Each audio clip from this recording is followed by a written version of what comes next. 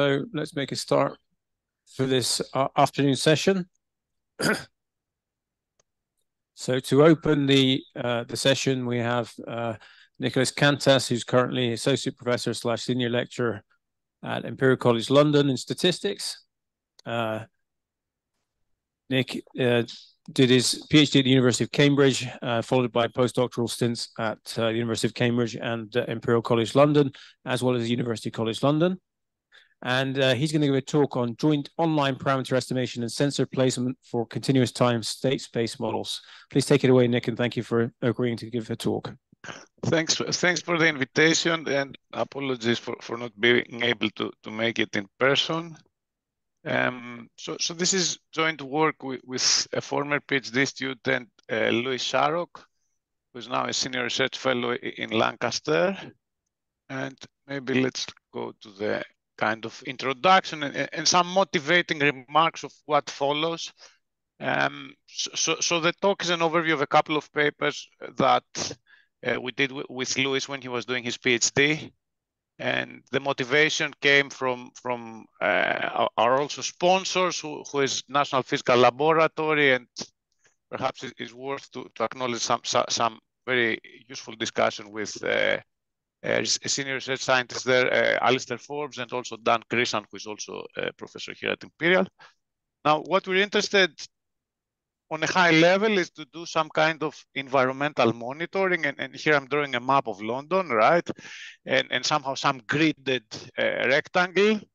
And what happens is there are some stations scattered around London, and there are different dots there, red and blue dots, that measure different pollutants and different things to assess air quality, right? And here I have some maybe not very nice quality pictures, but some pictures on how things look like. And there are plans now also to have mobile sensors that are mounted on cars, buses, and so on. So there's a natural question on where to place them, if they are immobile, or which routes should they follow, okay? So this is the kind of motivation. So I'm having here some quantity that I'm calling V, and chi here is meant to be the XY plane, right? And T is time. So somehow this is a pollutant. There's some scalar field that varies in space and time across this 2D region we're interested in London. And it could be some air pollutant, but you could think of similar example also with water pollution and sea pollution and so on. And what we have is we have these stations that are mobile or sort of fixed positions, and they do they measure some noisy observations of these quantities. And what we would like to know is we would like to know what is the concentration of these pollutants given some kind of observations, right? So this is, if you want, the standard filtering problem, and we want to do some kind of nice inference procedure.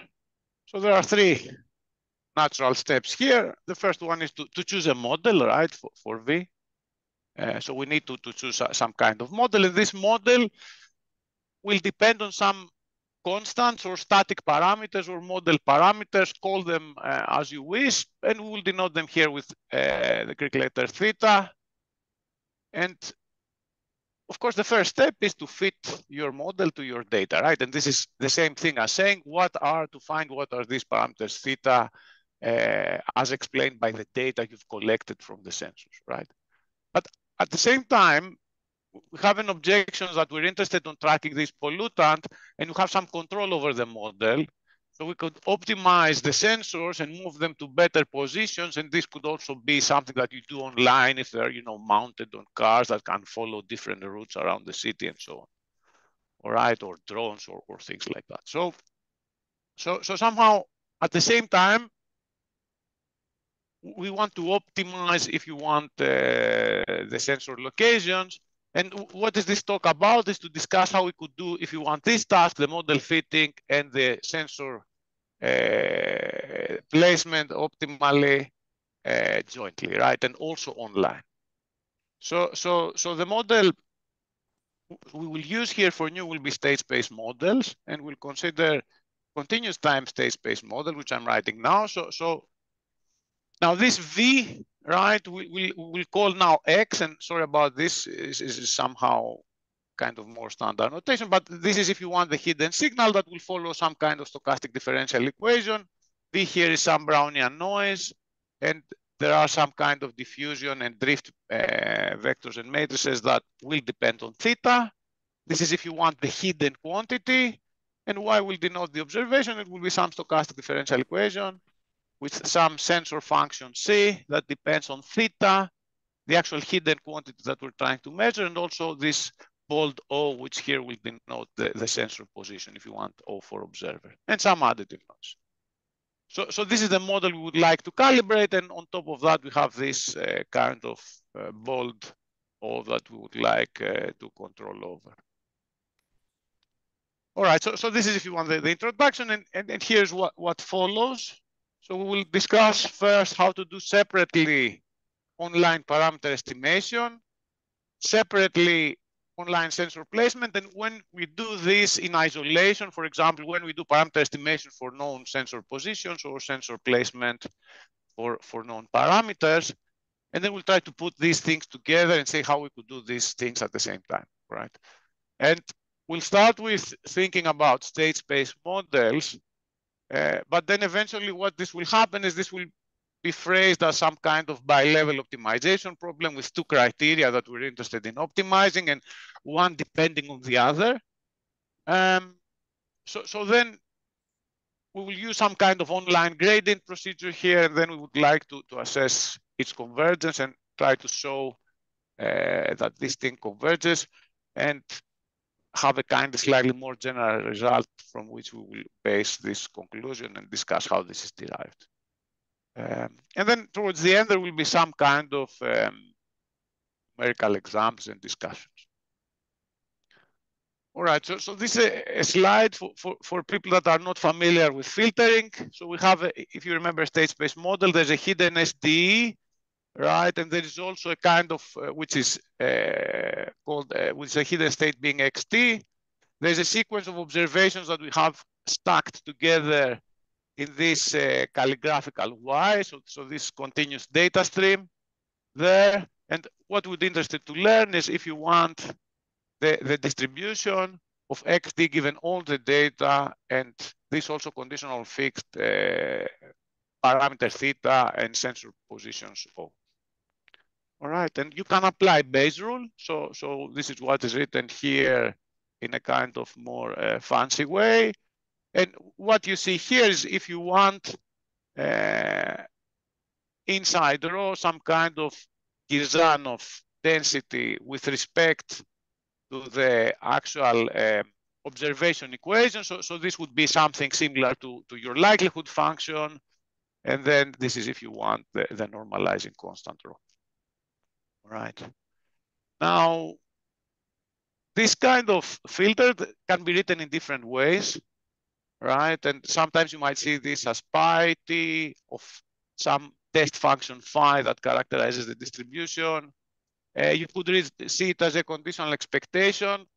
We'll use a slightly, if you want, compact form here. And often when we use a conditional expectation of some test function phi, we'll put some hat. So whenever you see a hat on top of some letter, it will denote a conditional expectation with respect to all the observations up to that time. Right, and these kind of filters can have some nice evolutions that you can write and study in more detail. I think the only point worth saying about this, and I don't want to comment further, is that in this talk we will focus on filters where this kind of continuous evolution of the filtering distribution or its density will depend on some known quantities, and we'll have what people call like finite or closed filters where you actually can evaluate, you can evolve this analytically, and you know sufficient statistics to calculate these quantities, like the Kalman filter or Beneš filter, or even some kind of ensemble Kalman filter. So these are the class of filters we will look at later, and we'll come back to this point. All right, so one thing worth saying here is that given this is some form of Bayes rule, this denominator here can be also viewed as some kind of marginal log likelihood. some kind of marginal likelihood, and somehow you could think of this as some quantity, some nice, if you want, objective that you could try to maximize to find a nice estimate for theta, for the unknown parameters. Right, and in fact, we'll do what is common in statistics, take its log transform, and after some calculations, this can also be written as some kind of functional. Well, you have here, if you want, the conditional expectation with respect to all the data of the observation function, and some squared here term, and also you integrate with the observation. So this is something, and suppose that these quantities are all known here, which in general is a little bit, if you want, interactable, but let's suppose this can happen. Somehow you could consider this quantity and try to, if t was fixed, you would try to optimize this, maximize this, and get the maximizer to be an estimate for theta and fit your model to data. All right, now, if you're interested to do this online, one approach could be to look at a long time objective function, right? And what you could do is you could take 1/t and do a time average of this marginal log likelihood and take t to be large. And if there are some nice ergodicity properties for y, x, the filter, this thing will converge to some sort of expectation of something. And then you could say, all right, I might be able, instead of actually trying to take a gradient of this guy here, to do some kind of stochastic gradient descent type of operation and think of doing something that could be thought as a kind of estimator of this. All right, and this is roughly equivalent, and I'm being completely loose mathematically here, of formally taking gradients inside the integrants here. All right, and what, if you do this, what you will end up with is a continuous, if you want, evolution for theta, where I'm having here some kind of learning rate or step size, and then I'm formally taking gradients with theta here, and always evaluating these formal gradients with theta t. Okay, so I have some kind of gradient of, if you want, the expectation of C given the data, and then this is multiplied by Y, and then the same thing here, which is just the expected C given the data. Right, so somehow this is a continuous, if you want, evolution that somehow we hope that this thing will converge to, if you want, the kind of maximizer of this guy, right? And I think here somehow there's a typo here. This should be maximized, right? Okay, so this is one approach we'll consider on trying to estimating theta. So now let's pretend, and so far we've, at least for this size, pretended that the observer is fixed. Now let's pretend that theta is fixed and we want to learn the observer. So if theta is fixed and we know the actual filter, right? This is, if you want, the distribution of xt given all the y's. One thing we could say is we would like to actually try to minimize the uncertainty of our estimators of the pollutants, so somehow we could work directly with something that depends on the covariance of this quantity. Okay, for example, we could look at some kind of trace to minimize the trace of this covariance, or some other scalar that is derived from, and that is appropriate. And this is, there are many ideas along this line, and it is common with what people have been doing for a long time in experimental design. All right, now, if I go back to linear Gaussian state space models, this quantity has some kind of evolution, like similar to what we saw before for the filter, that is called the Riccati equation. And it has been studied for a long time how to control the Riccati equation, and somehow this is the purpose here. So we would like to actually control for having a nice covariance matrix based on how we place our observers.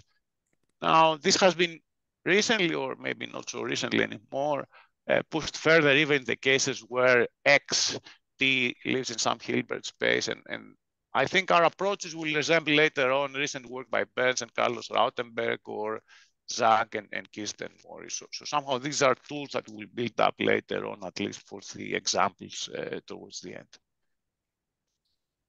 Okay, so we'll try to do something similar to before. Here things are deterministic already, so it's a little bit easier. So we could come up with a nice cost function that would be some sort of long-time average, or perhaps some kind of other quantity that has some kind of asymptotic meaning, right? So just for the sake of the example here, we could think of the integral of the trace of the filter covariance and then average it in time. Now for this, I've added here some kind of matrix H of S, and somehow this is completely designers, if you want, addition. It's nothing. Is, for example, if X is high dimensional, for example, in the environmental monitoring example, if you're interested only in very specific areas, you want to monitor pollution, let's say schools, busy roads, or things like that, you could perhaps use these to isolate specific states you really care about, and embed this in your optimization on where to place the sensor, right? And for us, this was also useful to actually construct nice synthetic case studies where we know where the observer should go if we're interested for particular states, right? So it could be that this is the identity, but somehow it could allow you to be more selective on what you're doing. And then following the same idea as we said before, we'll have some kind of nice asymptotic criterion to kind of minimize in this case. So we could end up with an online gradient similar to before. And here, if you want, J hat is what we will call to be, if you want the integrand in here, that the gradient for O will follow. Okay. All right. And one thing to notice here is that somehow if I let this evolve, the solution will depend on theta. All right, so the parameters are fitted. And for now, we're assuming this is fixed. Okay, so now we'll try to put these things together and formulate a bilevel optimization. We'll try to solve using these two gradient approaches. So at first, we would like to maximize the log likelihood or minimize minus the log likelihood. And one thing to say here is that somehow this will depend on the observer's position. And as I've just said, the observer's position could be optimized, and the optimizer will depend on theta itself, right? So somehow let's pretend theta is known. We could minimize this cost function J we've just mentioned before based on the covariance matrix. This will depend on both theta and O, and we'll get an optimizer that depends on theta. So O star of theta could then be plugged in inside the likelihood maximization. All right, this is the most general, if you want, bilevel optimization formulation. Now here I'm picking as the parameter estimation to be a kind of primary criterion, and the sensor placement secondary, working on a lower level. You could do it the other way around. Okay, it's just this was our preference here. Okay, now this is a slightly hard problem to solve, and from what I've said, it's clear we're going to use gradients, so we'll focus on a much weaker problem. Essentially, what we'll be saying is, all right, let's try to look at a more local version of this problem, where I'm looking to actually optimize theta for some value of O, and similarly O for some value of theta, and I'm hoping that I will be able to match these two things together.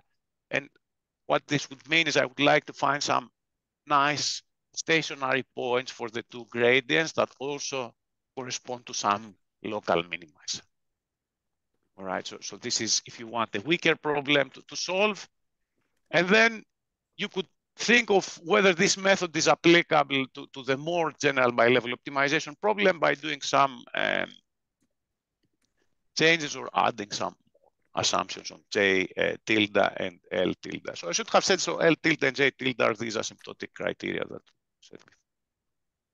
All right, then for the state space model, what I'm writing here is the two equations I've presented earlier together. And what we're interested in establishing here is that if we follow these equations, then in the long run, what will happen is theta t and O t will reach these stationary points of these two gradients. So we'll reach the 0 points of these gradients. Okay, and this, of course, here requires propagation of some gradients. Now notice these hats here and here. It means that we need to propagate at the same time with theta and O the filter itself, right? Or sufficient statistics that give you the filter, like the mean and covariance for the Kalman filter, for example.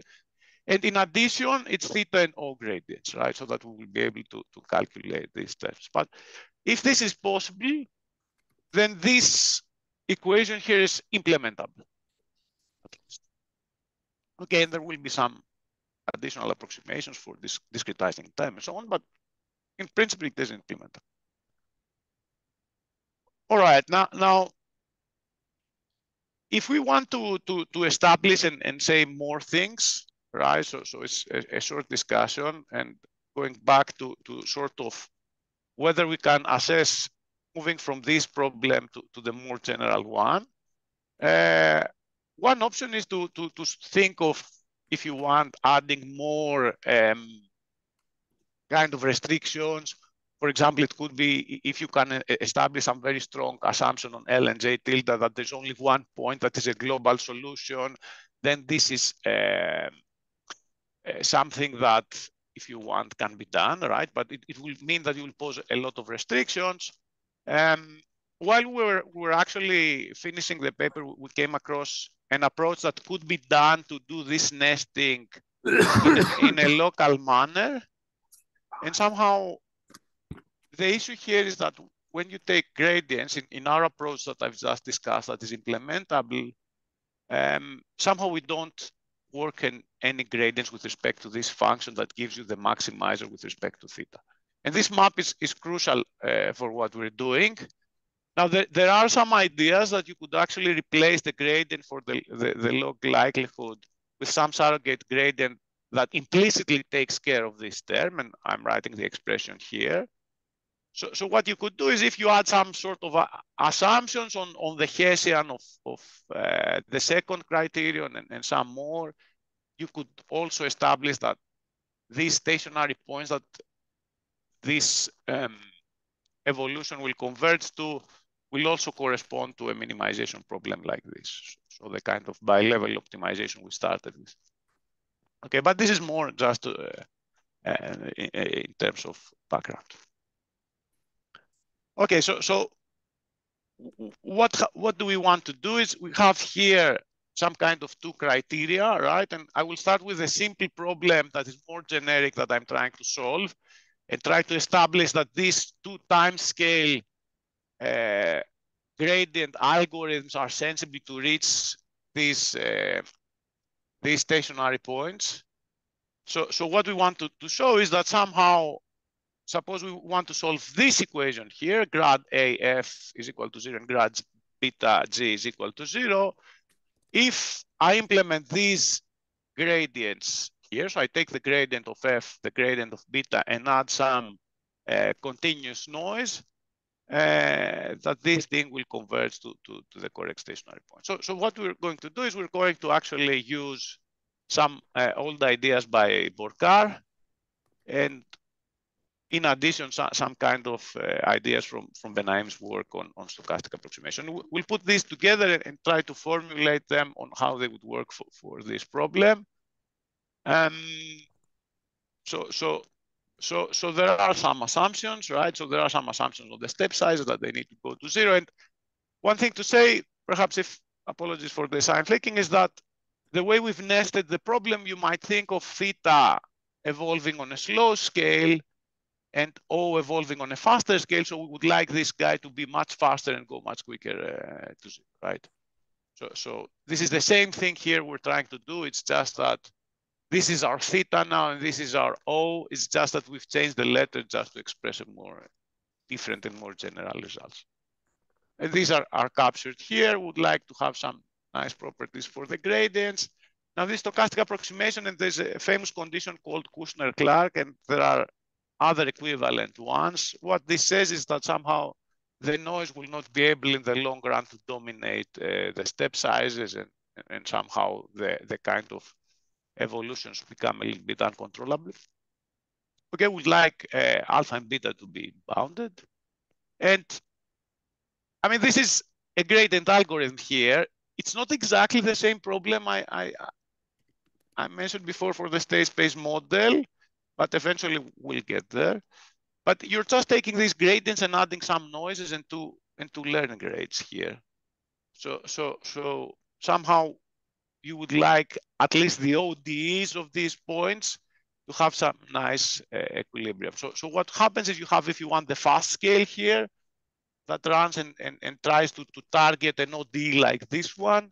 And you have the slow scale that has its own ODE that has A and is input, if you want, the stationary points or the equilibrium points of this equation. And you'd like this to be nice equilibrium. Now, for the purpose of the talk, I don't think there's much point to say more details. One thing you could think about is to have, if you want, cases that beta, this equation has some nice isolated discrete equilibria. Beta I star would characterize this equilibrium. This would be a nice map. And also that this equation also would have, if you want, also discrete equilibria that are not connected to form limit cycles or any other pathological behavior, right? So I mean, of course, you could always strengthen the assumptions and you know, aim for something more global, like kind of having a unique equilibrium points in both cases, but these are very strong assumptions somehow that are not necessary if you're interested for some kind of more local optimization. All right, so how does this work? So we take these noise equations, and what we do is we apply an appropriate time shift according to the step sizes we've used.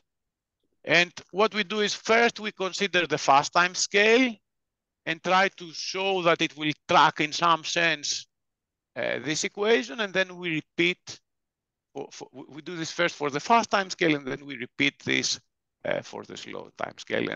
And what we're trying to do here is we're trying to kind of show that the stochastic gradient algorithm, after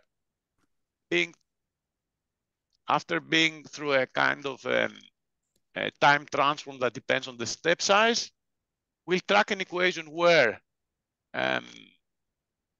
the slowest time scale essentially is fixed and doesn't move. So if you initialize the top time scale to its value and keep it fixed, somehow then this will track the kind of ODE that is implied here with A fixed.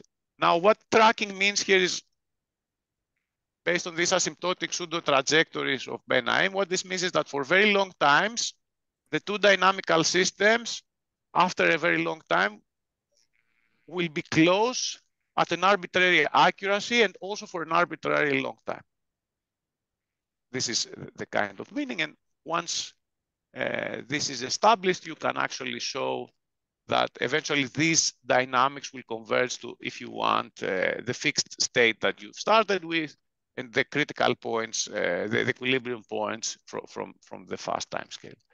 And then essentially what you do is you repeat the same thing and you show that the actual stochastic dynamics are an asymptotic pseudo trajectory for the OD corresponding to the fast time scale, and then you get the result.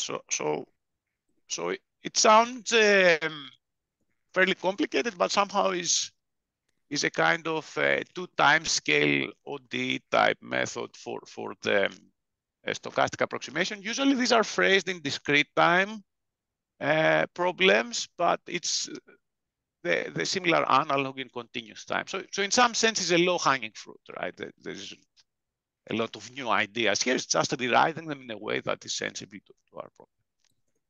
All right, so now I'll move on to the more interesting case that will be more applicable for what we're doing with the state space models. I will still have a slow time scale on the top and a fast time scale in the bottom. And instead of here having grad F and grad G, I will add here some capital letters F and G. which would be some sort of unbiased estimators. All right, and what does this mean is somehow there is some kind of noise here inside the capital F and capital G, which I write with this curly X.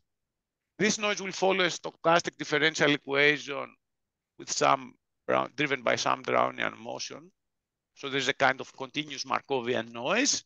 And this X tilde here will be assumed to be ergodic with an invariant distribution mu. So what we're saying here is that let's consider these Markovian dynamics. Suppose we have this function capital F, and the integral of F with the invariant distribution will give you grad F that we're working before in the simple case. And the same thing for the fast timescale.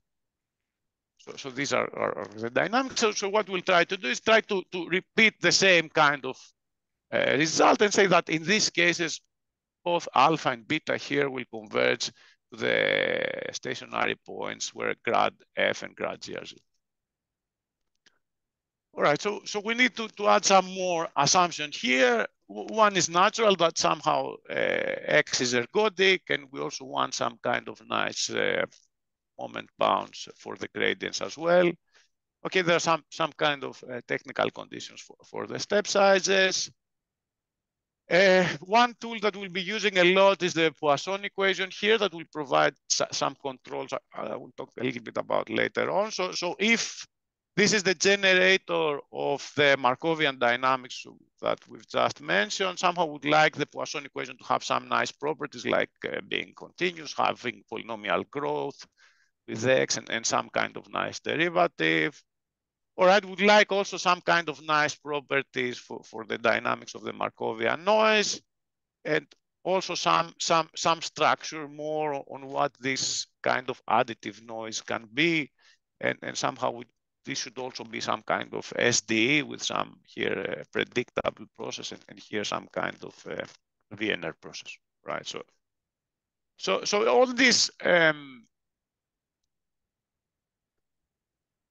be, if you want, work together. And the main idea we're trying to do here is to write the evolution we had before in a form where we decompose it to a true gradient descent, fluctuations, and noise. All right, so in both cases, what you would have is the dynamics that were written with the Markovian noise. You would have some terms which would be the true descent terms. The fluctuations between the estimator of the gradient with the Markovian noise and the actual true gradient, and some kind of additional noise term here. And same for the fast time scale.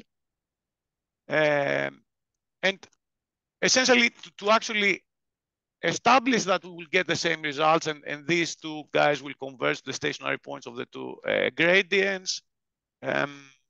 What we would need is to show that actually the size, these kind of elements here behave like in the previous case.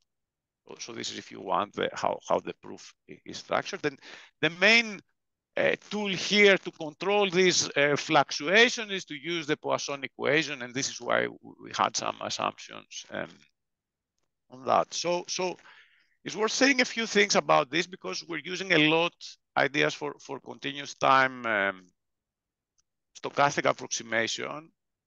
The works that are closer to us is the works by Surratt and oops, what is this? Sorry. The works by Surratt and Pfister, and also the works by Sirignano and Spiliopoulos. So what happens is Surratt and Pfister had algorithms for state space model that just did the parameter estimation continuously, and they built this upon a kind of approach that was taken by Sirignano and Spiliopoulos, building up some earlier work, some older work, sorry. Now our proof is different, but we use the same controls. So we use, if you want, a kind of more OD method and Burkhardt idea for this, and not exactly these approaches here. We tried actually initially to adapt their approaches for the two-timescale case, but didn't manage to do it. But we also share, if you want, the same controls that are given by the Poisson. All right, so we managed to get the result we want. So how do we apply this for state space models to make this a little bit more useful? All right, so suppose I can, if you want, evaluate the filter and the evolution I showed in the beginning by having, if you want, some noisy sufficient statistics that evolve via some stochastic differential equation that depends, if you want, on some drift, the noise, another function here, and some other noise. So if I have some SDE like this that can give me these M's, can let me evaluate the filter analytically, then what we're going to do is we're going to stack, if you want, the sufficient statistics of the filter together in this curly X Markovian noise, as I called it before, together with gradients with respect to theta and O, right? And this vec means some kind of vectorization kind of operator. So just to have an example here with the Kalman filter, what this means, somehow would like to have, if you want, the mean, the covariance, and some gradients with respect to theta and O of these quantities. And also the hidden signal itself.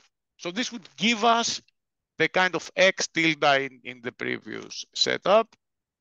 Now we would need to run together with M evolutions continuously for the gradients, and these are very natural. You propagate them formally by doing some kind of differentiation on the equation.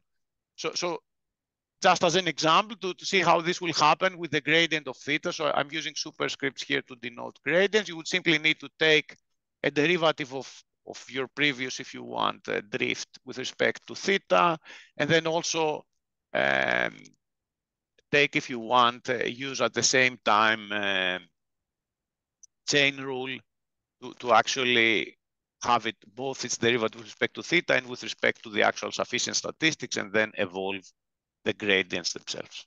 So this is how this would work. I realize now that when you look at here, it looks more complicated than it is, but if you apply this to a Kalman case, it's quite straightforward to write the evolution. And there's a little bit of work as well to actually show that the implementable procedure I mentioned at the beginning, that was a little bit like coming from natural, if you want, formal differentiation, can be cast in the framework we use. So the whole point here is that there is a function that depends on the sufficient statistics here, that you could calculate this kind of, if you want, this kind of C hat and J hat functions, right? These are conditional expectations. I'm just saying is a function of psi, and I plug in M, and similarly for J hat. And then I use chain rule, as I indicated before, to work for the gradients. So the point is to go from this to something that looked like that, based on the more general result. And okay, so you substitute the terms in there. The trick is to substitute here, instead of y, the evolution, this as dx,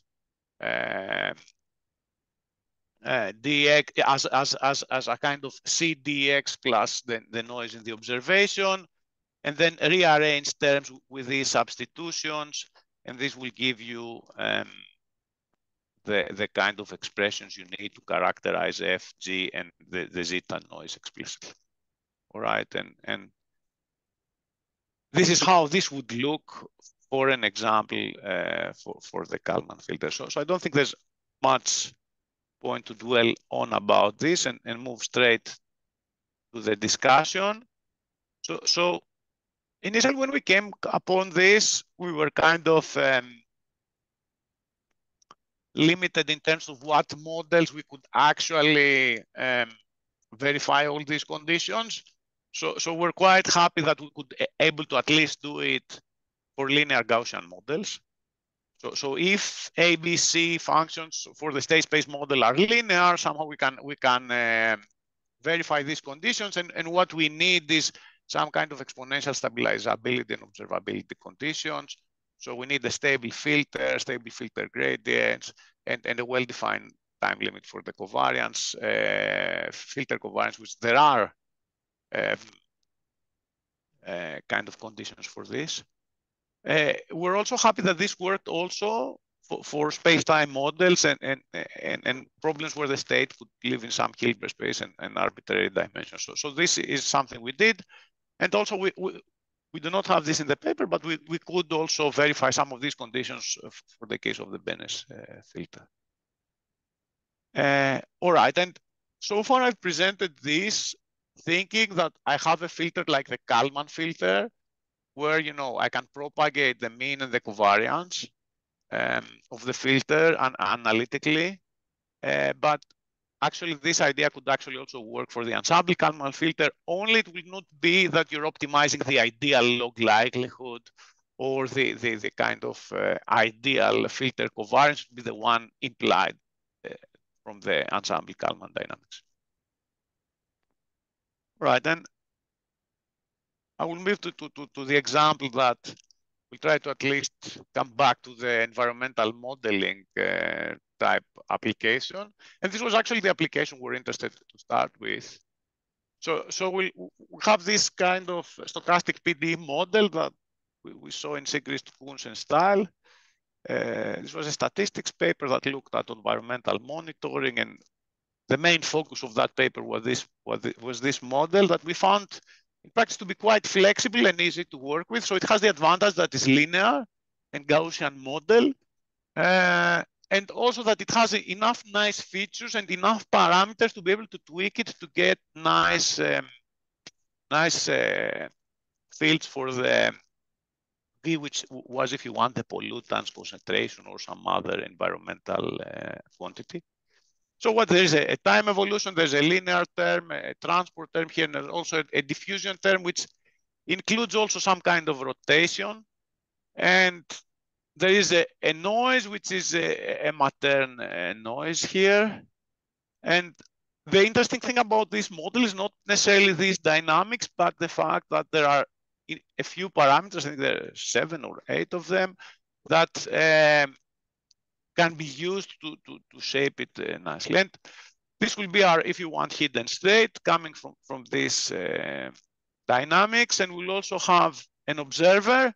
So we'll have a bunch of observers that move around the phase space here, which is some kind of rectangular box in 2 dimensions with some periodic boundary conditions. And we'll have linear observation at these observers that what they do is if OL is the Lth observer, somehow at that location, you would take at each time a weighted average of the pollutant around the small ball around the sensor position. So you don't measure exactly one point where the sensor is, you measure a little bit the spatial average around it at each time. So this is your observation quant equation. All right, and given the convenient boundary conditions, what we'll try to do is think of the signal as essentially being some time evolving Fourier coefficients, k is the Fourier index here, and psi being the basis function for different wave numbers. And we will do also the same for the noise, and the sigma case here will be defined by the covariance we just said. And although this seems initially complicated, when you look at this model in the Fourier domain, it turns out that the kind of the Fourier coefficients are simply a scalar OU process that completely diagonalizes with k, which is very convenient. Is a fairly straightforward process to work with. But I have to say here that the challenge is not necessarily to think of the actual model equations, but how to estimate all these psi gammas and rhos and this long list of constants here. So this is the main point. At the same time, for this model to place nicely the sensor. So, okay, so here's the Kalman filter in this case. this would be the evolution of the mean, and which is written here. Y is the observation. This is the observation function. And PT here is, if you want, the covariance operator. And there's a nice notion also of a kind of Riccati equation for this model, even in the Hilbert space setting.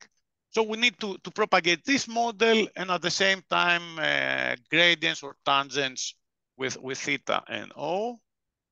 And this is a very nice model because you can sort of establish that somehow you can say under which conditions this thing is exponentially stabilizable or detectable, which means that even if this guy is not stable, somehow it's something that you could add some linear feedback and make it stable. This is all this is saying for both them,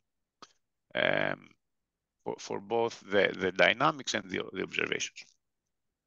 And if you have a stable Kalman filter, somehow you know that the covariance will converge to some kind of nice asymptotic covariance matrix. So this is a model that checks the requirements we posed so that we can implement online dynamics for theta and O before. And here are some pictures to show that this thing actually works. So this is a synthetic case study. So on the left-hand side, I'm showing the parameters, and the red lines are, if you want, the actual numbers we use to generate the scenario. And these are the plots you see. On the right, there are X and Y coordinates for different sensors locations. Now, if you remember, there was this matrix H I mentioned about the criterion to select coordinates or areas we're interested in. So we could use this to actually shape this problem so that it forces the sensors to go towards that region. And this is what actually happens here. It's just meant as a proof of concept. And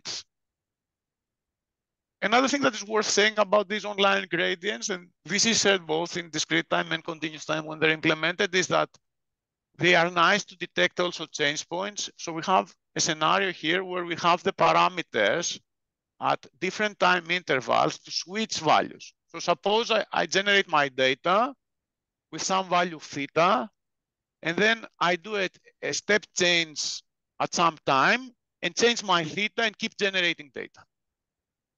If you keep the step size fixed and do not have it decreasing, what happens in practice is that these tend to track the changes in the parameters. And this is something we also saw here numerically.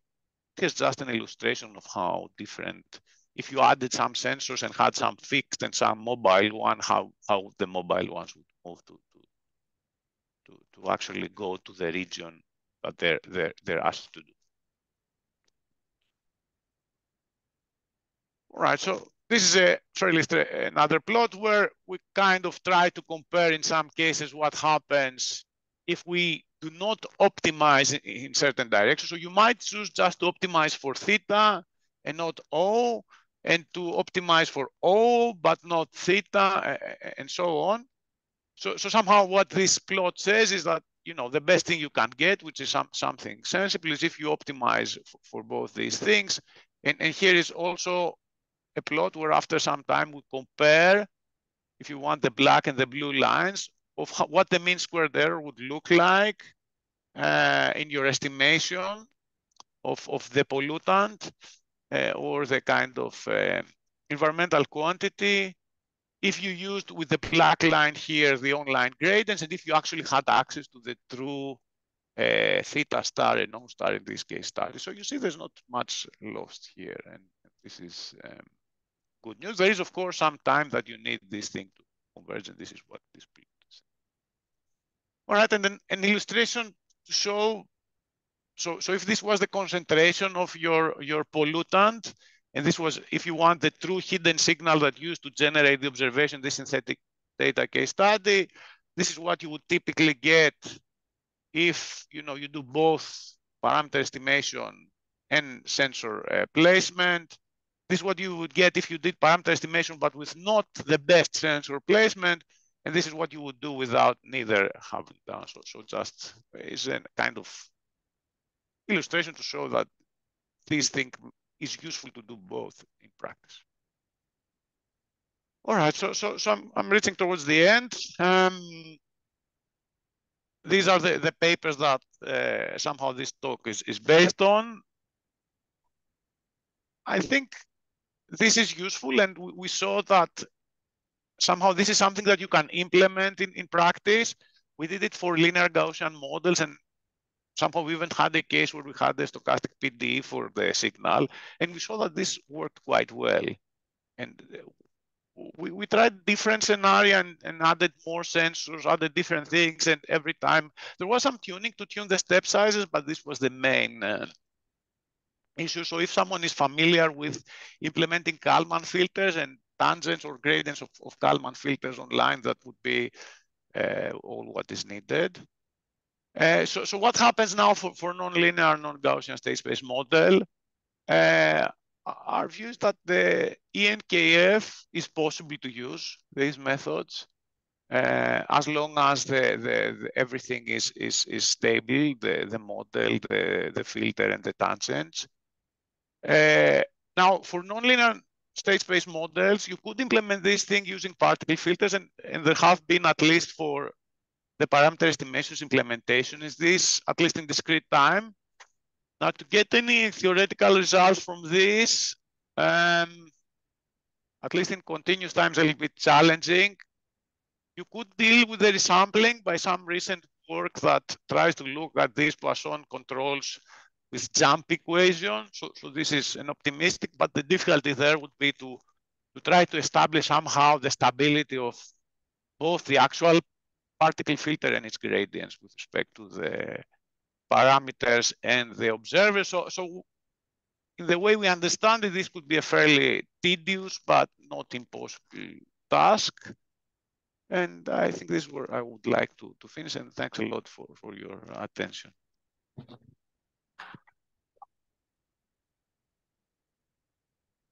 Thank you very much, Nick, for your talk. And do we have any questions from the audience? Alex, maybe we'll just wait for the... Just hold on a minute, we're getting the microphone.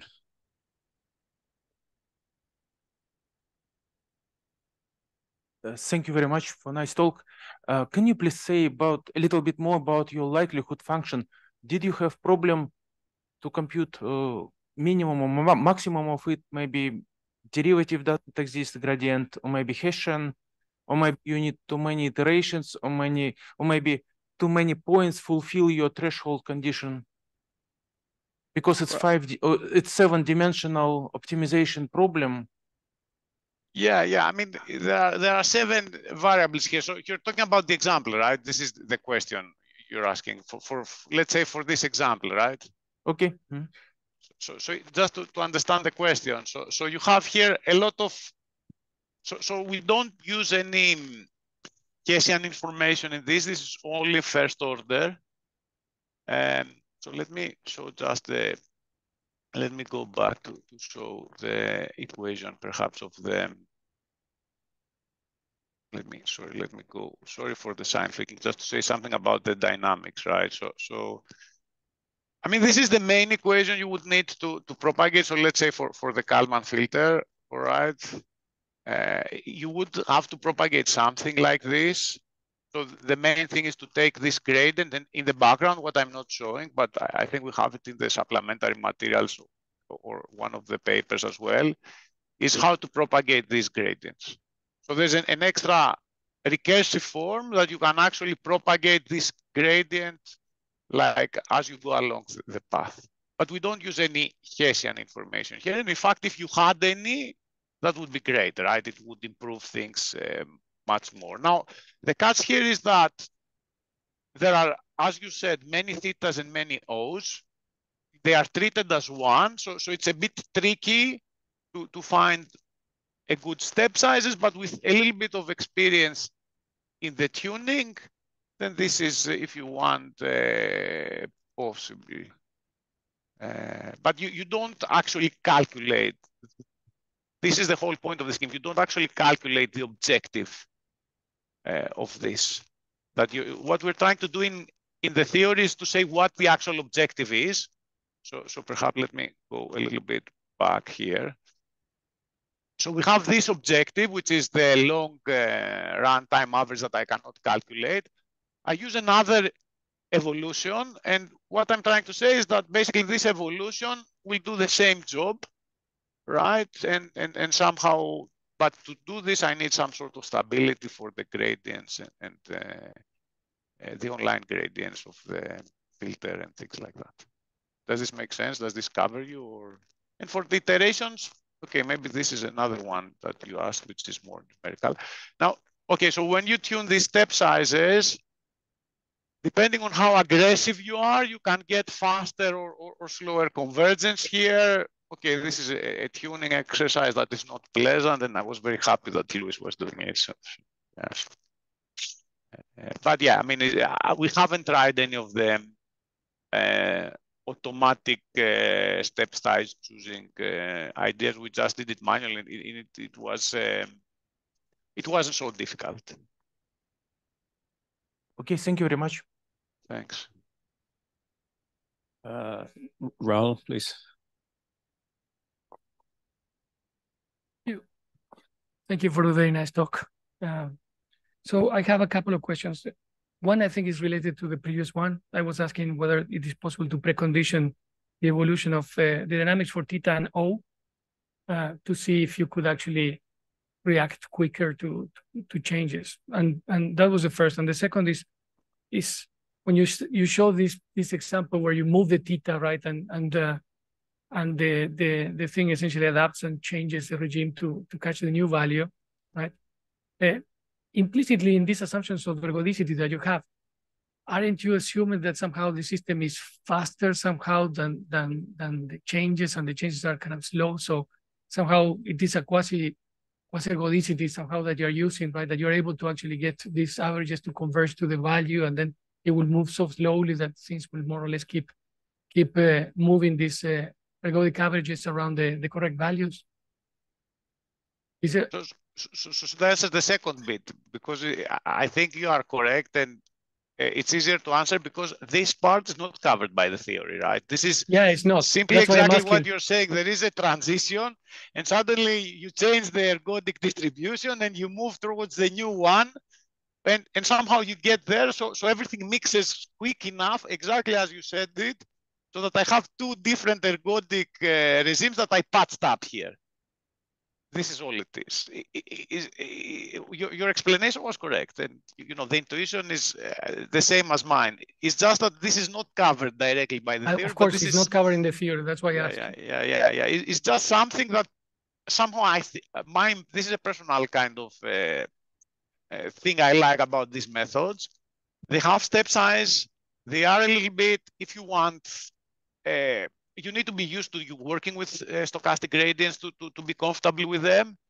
But yeah, you get this extra for free. If there are change points, you might detect them. And I think this is something that has not been, if you want, widely advertised. So this is why I included. But we don't have any maths for this, right? So it's okay. And for the first question, you asked something about preconditioning, right? You said that you were using first order information, right? Stochastic gradient computations, and I was asking whether one could use some kind of, when you have gradients somehow and you collect them over some time, you have implicitly some second order information. So I was asking whether you could use that in some way. You can, right? And I will be completely honest with you. And apologies to the previous person that asked, because I forgot to answer this. So okay, to bring a little bit of more background stuff. So somehow, long time ago, right? We were looking at recursive maximum likelihood methods in discrete time for a long time when we're working with particle filtering. So this could be more than 10, 15 years ago, right? Maybe more than 10 years ago. So we had some experience on how to do this. And at that time, there were people, and there was a paper by Poyadzis, Doucet, and Singh that actually, or some more material in Poyadzis' thesis that had also how to work with the second order information and propagate also Hessians in time. So this is possible, and people have done it also with particle filtering, but I can tell you it's extremely tedious. And in the examples I had seen at the time, right, and when I was still a PhD student, so maybe I didn't see it as thoroughly as I should at the time, right? Somehow I didn't see much value compared to the extra labor. But of course, this was very dependent on the examples we saw, and whatever I'm talking about is for discrete time, state space models, and particle filters in implementing this method. So you can do it, but the propagation of the Hessian brings so much complexity that you need to deal with and tune and be very careful with, at least for particle systems, that discouraged me from following this up in this setup. Now, here everything is analytical, so it could be that I'm wrong, and there's a lot of value to do it, but be prepared that this is possible, but it would be more tedious, and you would need to do the same thing and have stability also for the second derivatives and the Hessians. But if you have that, it could be that you get much faster convergence and much better algorithms, no doubt about this. It's just that I don't have an honest answer whether it is worth your time, but it will depend a lot on how hard your problem is. Yeah. Ευχαριστώ πάρα πολύ. Yeah, παρακαλώ. Okay, so I think we're at time now. So let's thank Nikolas again. Thank you so much. Thanks. Stop sharing.